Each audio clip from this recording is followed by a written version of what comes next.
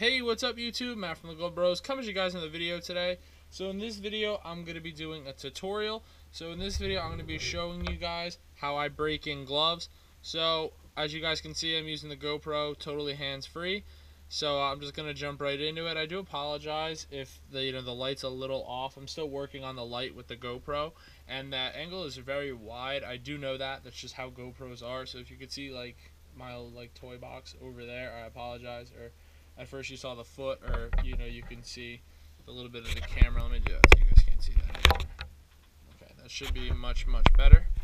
Alright, so let's hop right into it. So I'm going to be showing you guys infield gloves first. I'm going to be doing a different video for different gloves. So I'm going to start with infield gloves, then I'm going to go to outfield, pitchers, first base mitts, and catcher's mitts. So we're going to get a really big tutorial series going. Also other different tutorials mixed in as well, but let me jump right into it. So first decision you want to make when you're going to be breaking your glove is how you want to squeeze your glove.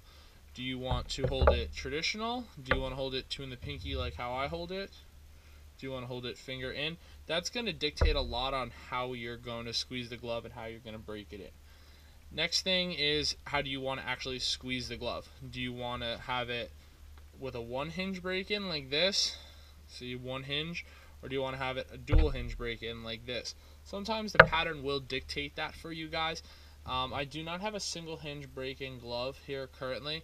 I don't have my NP anymore, so all my gloves are Pro 200. So dual hinge is the common break in. So once you make that decision, that's going to be where I would say to start the malleting.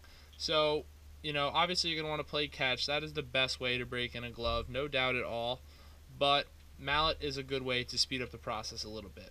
So what I usually do is I'll start with the break points. So I'm going to come here, I'm going to mash the one break point. I'm going to come in here, do the same thing with the other. Obviously, you're going to be hitting it much harder and much more repetitive. I just don't want anything rattling in the video or being super overly loud.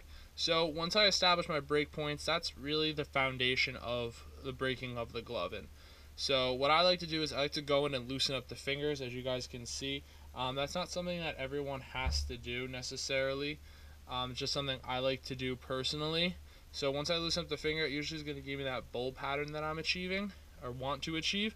And I'm going to just mallet up the palm. I'm going to try to keep everything nice, smooth, and consistent. Then I'm going to jump into the web and the bowl of the fingers. As you guys can see, I want that bowl. I think it's best because I feel as if the ball rolls into the pocket every time as I'm fielding it on the ground. So I'm going to pound everything right in here. Pound, pound, pound, pound.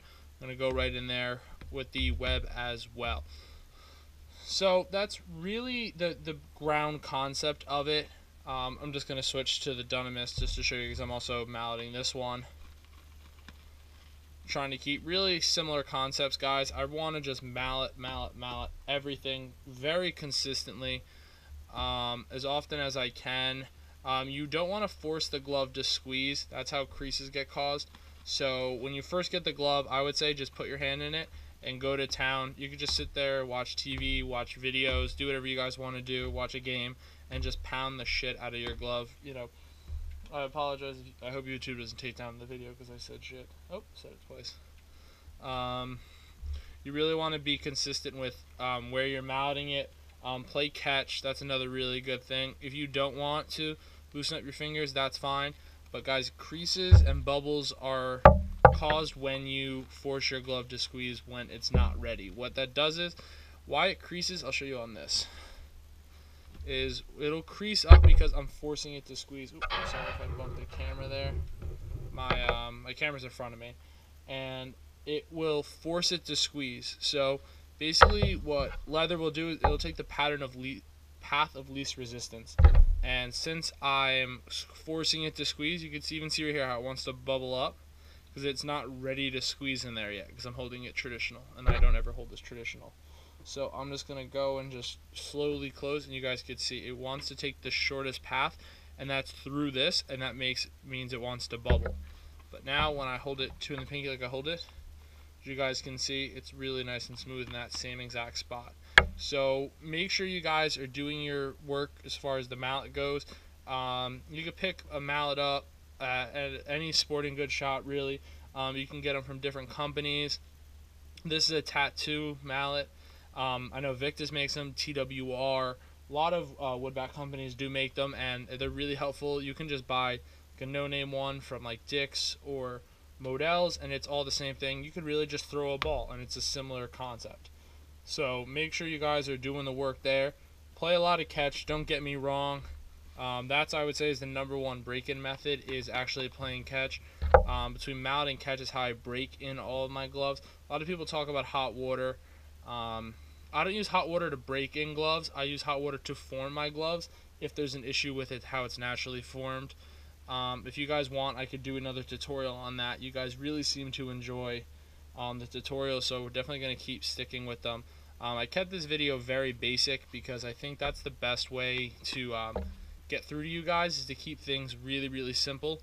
And, you know, from there you can get into different steps and, you know, how you want to do different things, and playing catch with a softball versus baseball, and developing a pocket, and that's all well and good, but I do want to keep this very beginner for right now. So I hope you guys did enjoy this video.